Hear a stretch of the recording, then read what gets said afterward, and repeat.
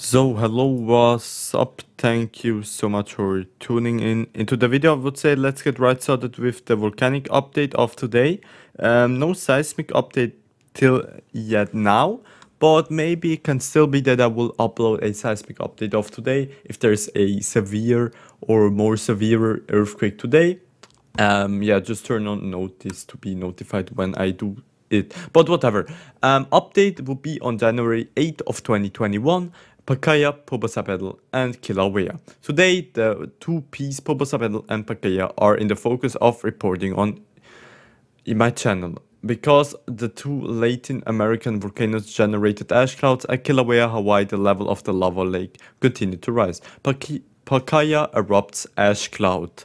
So yeah, right now in the background you can see an image of the lava field on the Pacaya western flank. Yesterday the VAAC registered an ash cloud on the Guatemalan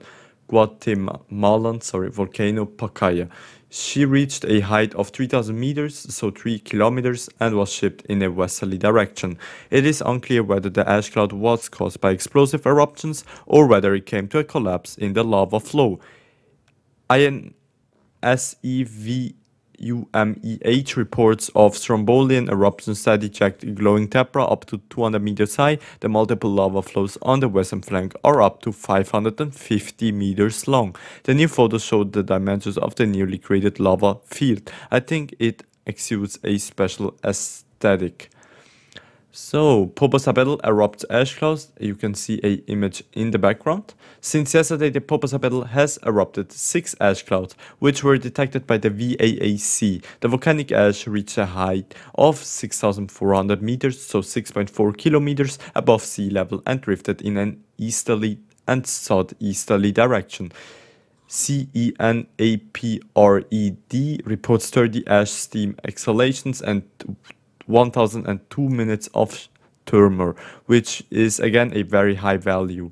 The tremor is caused by magma movements and indicates that there is some magma on the move. It also warns of ballistic fragments that could catch you near the crater. That is why the ascent remains blocked. And now the Kilauea lava lake continues to grow. The lava lake in Halemaumau crater on Kilauea in Hawaii continues to grow. Compared to the previous day, the level of the lava lake rose by another 2 meters and is now at 194 meters. The delivery rate from the two chimneys in the west wall seems to be fairly consistent. The volume is more than 27 million cubic meters. Yesterday, deflation accelerated and the HBO volcanologists suspect the beginning of a new DI event, but so far the deflation has continued. So that will be everything you need to know about all the volcano updates of today. The major ones, of course, there's still eruptions at Fuego, but I mean, as an example, Fuego erupts every day. That were just the most, yeah, the best of today. Yeah, so thank you for listening, and we will see this in the next video or live stream of SpaceX or a NASA launch. And yeah, goodbye.